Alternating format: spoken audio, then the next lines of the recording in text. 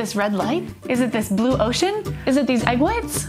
Yeah, they're not even white. What's up with that? Anyway, there are many more mysterious aspects of color that we're going to figure out. But first, you have to be color. Huh? Just pretend that you're color. You are color. Yeah, you. In your journey through the world as color, you start out as a wavelength of light.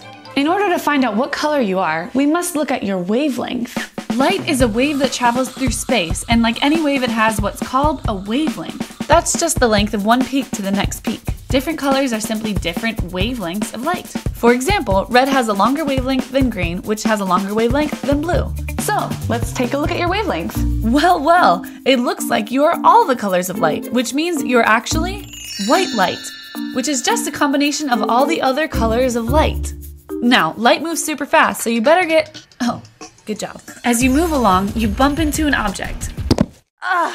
You didn't fall that hard. Hey look, you're red. Oh, you're wondering what happened to all the other colors. They were absorbed into the car. Oh geez, not like that. When light hits a car, some colors are reflected and some are absorbed into the paint based on the structure of molecules or chemicals in the paint. In the case of this red car, the molecules absorb every other color: orange, yellow, green, blue, indigo, and violet, and everything in between. But red is reflected. So far we've uncovered two mysteries of light. White light is actually all the colors of light, and a red car absorbs everything but red. Well, it gets even more mysterious once you reach an eyeball. Up you go. You are now light with a red wavelength, and you're headed straight for an eyeball.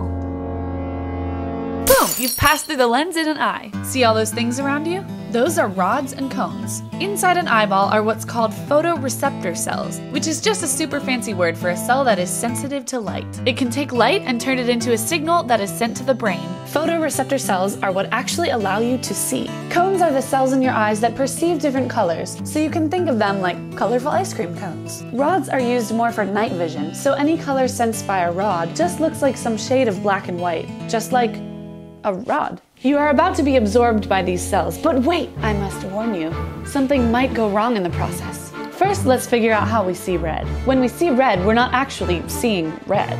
Huh? Remember those cones in your eyes? There are 3 different types of them: red, green, and blue cones. They are each sensitive to different colors, so if you shine red light on them, the red cone will respond a lot, the green cone a little less, and the blue cone almost none at all. That combined response is what tells us it's red light. Blue light would be perceived more like this. If any of these types of cones is not working properly, you perceive color differently. This is how one type of color blindness happens. Luckily, this is a good eye, so you are absorbed properly and are now a signal on your way to the brain. At this point, you are still color, though now you're a signal as well. But not for long. Soon the brain will receive the signal and perceive that the eyeball saw the color red. So now you are a perception. I know, this is all very confusing. So far you were a light wave, a reflection, a signal, and now you are perception. But you're still just color. Didn't I tell you color was a mystery? Whether color is a wavelength of light, a reflection, a signal, or a perception, I think I prefer my world with color.